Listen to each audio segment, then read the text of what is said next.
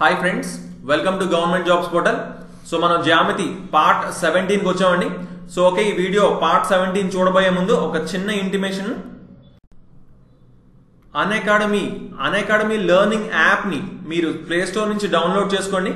So అలాగే అక్కడ మీరు సెర్చ్ లో సుమన్ పెద్కం శెట్టి అని కొడితే నా ప్రొఫైల్ వస్తుందండి. సో అక్కడ తప్పకుండా నన్ను ఫాలో అవ్వండి, ఎందుకంటే మనకి చాలా మంచి కోర్సెస్ అన్ని కూడా రీజనింగ్, అరిథమెటిక్, అలాగే కరెంట్ అఫైర్స్ ఇవన్నీ కోర్సెస్ కూడా మనం ఇక్కడ అప్లోడ్ చేయడం జరుగుతుంది అనమాట. ఓకే, సో కింద డిస్క్రిప్షన్ లో కూడా మనం లింక్ ఇవ్వడం జరిగింది. సో ఆ లింక్ క్లిక్ చేస్తే మీరు నన్ను అక్కడ ఆ ప్రొఫైల్ నాది ఓపెన్ అవుతుంది. సో అక్కడ మీరు నన్ను ఫాలో అవ్వచ్చు. గ్రూప్ 4 క్లాసెస్, అలాగే మనకి రీజనింగ్, అరిథమెటిక్, బ్యాంక్ ఎగ్జామ్స్ చాలా క్లాసెస్ అన్ని కూడా మనం అప్లోడ్ చేయడం జరిగింది అనమాట. చూడండి, ఈ అనేది ఏబిసి యొక్క కేంద్రకము. ఈ అనేది ఏమంటున్నాడు? ఏబిసి యొక్క కేంద్రకము అంటున్నాడు. అప్పుడు ఇవన్నీ ఏమవుతాయి? ఈ మూడు మధ్యగతలు అవుతాయి. ఓకే, ఇప్పుడు మరియు డిఏ ఈజ్ ఈక్వల్ టు 27 అంటున్నారు. అయితే ఈఏ మరియు డిఈ కనుగొనము అంటున్నారు. డిఏ విలువ ఎంత ఇచ్చారండి? 27 ఇచ్చారు. డిఏ అంటే ఇక్కడి నుంచి ఇక్కడ వరకు 27 ఉన్నది అంటున్నారు. అంటే ఇక్కడి నుంచి ఇక్కడ దాకా పొడవు ఎంత ఉంది అంటున్నారు? ఈ పొడవు 27 ఉంది అంటున్నారు. ఇప్పుడు 27 అయితే మనకి ఏం కనుక్కోమన్నారు? ఇక్కడ నుంచి ఇక్కడ కనుక్కోమన్నారు, ఏఈ కనుక్కోమన్నారు, అలాగే ఈ డి కనుక్కోమంటున్నారు. ఇప్పుడు చూడండి, ఇది మొత్తం పొడవు తెలుసు మనకి 27 అని. అయితే మనకి ఈ పొడవు కావాలంటే మనకి ఏం తెలుసు? ఇది 2 భాగాలు, ఇది 1 భాగం. అంటే పూర్తిగా దీన్ని 3 భాగాలు చేస్తే అందులో ఇవి 2 భాగాలు అవుతాయి, ఇది 1 భాగం అవుతుంది. కాబట్టి ఆ 27ని ఏం చేయాలి? 3 భాగాలు చేయాలి. అంటే 1 భాగం 9 వచ్చింది. కాబట్టి ఈ 1 భాగం విలువ ఎంత అవుతుందండి? 9 అవుతుంది. 2 భాగాలు కాబట్టి ఏమవుతుందండి? ఇది 18 అవుతుంది. కాబట్టి అక్కడ ఏఈ పొడవు 18 అవుతుంది, ఈడి విలువ 9 అవుతుంది. కాబట్టి మనం ఏంటంటే దీన్ని యూజ్ చేసుకోవచ్చు అనమాట. ఏంటి? 2:1 నిష్పత్తి అంటే ఏంటి? నిష్పత్తులు మనం ఆల్రెడీ చూసాం. 2:1 నిష్పత్తి అంటే మొత్తం 3 భాగాలు చేస్తే అందులో 2 భాగాలు ఇది, అలాగే 1 భాగం వచ్చేసి ఇది అవుతుంది. ఓకేనండి, దాని ద్వారా మనం కనుక్కోవడం జరిగింది. తర్వాత ప్రశ్న చూద్దాం. ఈ అనేది ఏబిసి యొక్క కేంద్రకం అయితే మరియు సిఎఫ్ విలువ 36 ఇచ్చాడు. సిఎఫ్ విలువ అంటే ఇక్కడి నుంచి మనకి ఇక్కడ దాకా విలువ ఇచ్చాడు 36 అని. సిఈ కనుక్కోమంటున్నారు. మనకి మళ్ళీ ఏం చేస్తామండి? ఈ 36ని ఏం చేయాలి? 3 భాగాలు చేయాలి. అందులో 2 భాగాలు ఇది అవుతుంది, 1 భాగం ఇది అవుతుంది. మనం క్లియర్ గా చూసుకోవాలన్నమాట. ఎప్పుడు ఏది ఇస్తున్నారు అనేది కరెక్ట్ గా చూసుకోవాలి. మనకి మొత్తం విలువ ఇచ్చారు, మొత్తం మధ్యగత విలువ ఇచ్చారు. కాబట్టి 36ని 3 భాగాలు చేద్దాం, 1 భాగం 12 అయింది. మనకి సిఈ కనుక్కోమని చెప్పారు. కాబట్టి 2 భాగాలు ఉంటాయి. కాబట్టి ఇక్కడ 2 భాగాల విలువ ఎంత అండి? 24. ఎందుకు?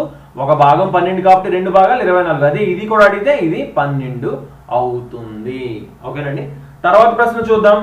ఈ అనేది ఏబిసి యొక్క కేంద్రకం అని ఇచ్చారు మరియు ఏఈ విలువ ఇచ్చారు 12 అని. ఏడి కనుక్కోమంటున్నారు. ఇక్కడ చూడండి, ఏఈ విలువ ఇచ్చారు. ఏఈ అంటే ఇక్కడ నుంచి ఇక్కడికి మాత్రమే ఇచ్చారు. అంటే ఇది ఎంత? మామూలుగా 2 భాగాలు. సో 2 భాగాలు 12 అయితే 2 భాగాలు 12 అయితే 1 భాగం ఎంత అవుతుందండి? 6 అవుతుంది. 1 భాగం 6 అవుతుంది. మళ్ళీ ఏం కనుక్కోమని? ఏడి మొత్తం మధ్యగత పొడవు మొత్తం కనుక్కోమంటున్నారు. ఇది 12 అని మనకు తెలుసు. ఇది 1 భాగం కాబట్టి ఇది 1 భాగం విలువ 6 అని తెలుసుకున్నాం. సో ఇది 6 అవుతుంది. ఇది 12, ఇది 6 మొత్తం కలిపితే 18 అవుతుంది. మొత్తం మధ్యగత పొడవు ఎంత అవుతుందండి? అది 18 అవుతుంది. ఓకేనండి, అలాగే తర్వాత ప్రశ్న చూద్దాం. ఒక త్రిభుజంలో 2 మధ్యస్థాలను ఏడి మరియు బిఈ ఒక లంబకోణం జి వద్ద కలుస్తాయి. ఏంటండి? ఏడి ఒక ఏమన్నాడు? మధ్యస్థం అంటున్నాడు. ఓకేనండి, ఒక మధ్యగత అంటున్నాడు. అలాగే మనకి బిఈ కూడా ఒక మధ్యగత అంటున్నాడు. కాకపోతే ఈ 2 కూడా ఇక్కడ జీ దగ్గర కలుస్తున్నాయి. కానీ ఇక్కడ ఏమన్నాడు? లంబకోణం అంటున్నాడు. అంటే 90 డిగ్రీలు చేసుకుంటున్నాయి అన్నమాట. 2 కూడా రెండింటి మధ్య ఎంత ఉందండి?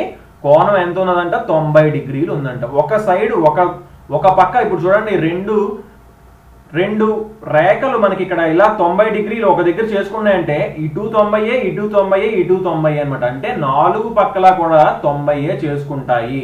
కాబట్టి ఏంటండి? ఇక్కడ 90, ఇక్కడ 90, ఇక్కడ 90, అలాగే ఇక్కడ కూడా 90. అయితే ఇప్పుడు మనల్ని ఏమడిగారు? ఏడి విలువ 9 ఇచ్చారు. ఏడి అంటే ఇక్కడి నుంచి ఇక్కడికి 9 ఇచ్చారు. కాబట్టి ఏం చేయాలి? 9ని 3 భాగాలు చేయాలి. 3 భాగాలు చేస్తే 3 వచ్చింది. కాబట్టి ఇక్కడి నుంచి ఇక్కడ భాగం ఎంత అవుతుందండి? 3 అవుతుంది. ఇక్కడి నుంచి ఇక్కడ భాగం ఏమవుతుంది? 6 అవుతుంది. అలాగే బిఈ విలువ 6 ఇచ్చారు. బిఈ 6 ఇచ్చారు కాబట్టి ఇక్కడి నుంచి ఇక్కడికి బిఈ మొత్తం మధ్యగత విలువ 6 ఇచ్చారు. కాబట్టి దాన్ని మళ్ళీ 3 భాగాలు చేస్తే 2, 1 భాగం 2 అవుతుంది. అంటే ఇది 2 అవుతుంది, ఇది 4 అవుతుంది. ఇప్పుడు మనల్ని ఏమడుగుతున్నారు? అప్పుడు బీడీ ఎంత అంటున్నారు? బీడీ అంటే ఇక్కడి నుంచి ఇక్కడికి. కాబట్టి ఇదేంటి, ఇదేమవుతుంది, కర్ణం అవుతుంది. ఇదేమవుతుంది, కర్ణం అవుతుంది.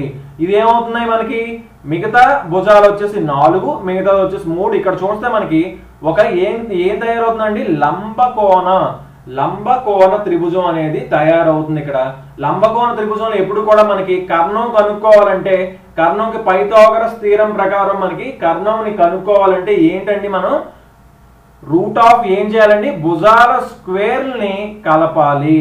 మిగతా 2 భుజాల స్క్వేర్ని కలిపి దానికి రూట్ చేస్తే మనకి ఏమొస్తుందండి, కర్ణము వస్తుంది. మనకి మామూలుగా 3, 4 అని తెలిస్తే ఇది 5 అని వెంటనే తెలుస్తుంది. దాన్ని ఏమంటారండి, పైథాగరన్ త్రిపాది అంటారు. వాటిని కూడా చూద్దామండి మనం. కాబట్టి ఇప్పుడు ఏంటి, 3 స్క్వేర్ ప్లస్ 4 స్క్వేర్ ఏంటంటే square root of 9 plus 16, square root 25 ఎంతండి, 5. స్క్వేర్ రూట్ 25 ఎంతండి, 5. కాబట్టి 5 అలా మనకి వచ్చిందన్నమాట. బీడీ విలువ ఎంత అవుతుంది, 5 అవుతుంది, 5 సెంటీమీటర్లు. ఓకేనండి. కాబట్టి ఇప్పుడు కూడా మనం ఇలా కనుక్కోవచ్చు అన్నమాట. Okay guys, thanks for watching. So మనం దీని కంటిన్యూషన్ మనం నెక్స్ట్ పార్ట్స్ లో మనం చూద్దాం. సో తప్పకుండా బాగా ప్రాక్టీస్ చేయండి. సో అలాగే ఇంతవరకు మా ఛానల్ కి సబ్స్క్రైబ్ చేసుకోపోయి ఉంటే కంపల్సరీగా సబ్స్క్రైబ్ చేసుకోండి. అలాగే ఈ వీడియోస్ అన్ని కూడా మీ ఫ్రెండ్స్ అందరికి షేర్ చేయండి. So thanks for watching and have a nice day. Bye.